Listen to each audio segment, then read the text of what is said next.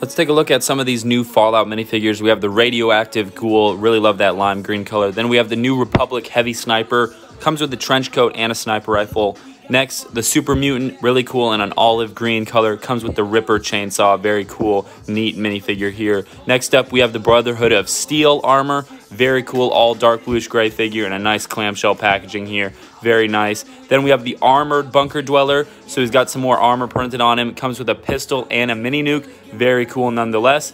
Then we have the Cola armor suit. Nuka-Cola fans, everybody go ahead and grab one of these. Really cool, bright and colorful minifigure.